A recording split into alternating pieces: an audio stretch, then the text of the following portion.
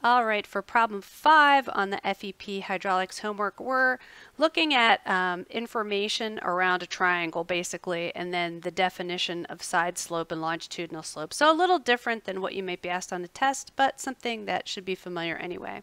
So we've got a survey crew chief here who wants to slope chain up a 3-to-1 cut slope to find the horizontal distance between 2 points. If our crew measures a slope distance of 63.25 feet, what is the horizontal distance? So we can tell by the way that this is written that this is a side slope. And remember that a side slope means run over rise. So we're told that the side slope is 3-to-1, so we can rewrite that as 3/1 is going to equal some run over some rise. So we've got that base equation to start with. Now in this case, we're given the slope distance. So we're actually given the distance along the angle.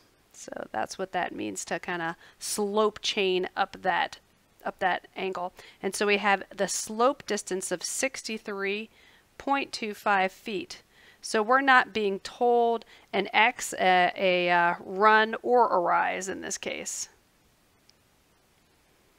But we are able to figure out some information from this angle. So one thing we can think about is that this is the triangle that is of interest, but we know that this slope follows this 3-to-1 pattern. So if we drew that triangle, just kind of a base similar triangle, so we're going to look at these two similar triangles. We know that a 3-to-1 means that 3 is our run and 1 is our rise. So these two triangles are similar to each other. So we can know with these dimensions, using our Pythagorean theorem, that remember a squared plus b squared equals c squared. Okay, if we call leg A 3 and leg B 1, we wind up with 3 squared plus 1 squared equals some c squared here. So that becomes 9 plus 1 equals c squared. So c squared is going to equal 10, so c is going to be the square root of 10. So we'll call this leg C our hypotenuse, and we'll know that that's the square root of 10. So now we have two similar triangles that we can write down relationships about. So we can say that on one leg, the run is this unknown, and we'll just call this x, since it's in the x direction, and this rise is unknown, and we'll call that y. So we can say, because of similar triangles, that x is similar to this 3 leg. So I'll put 3 over x.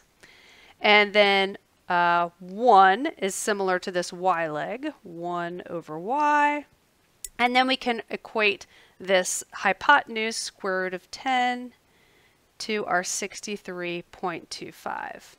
And if you remember in FEP statics, when we have these similar triangles, we can pick any two of these relationships to set to equal to each other to solve for the variable.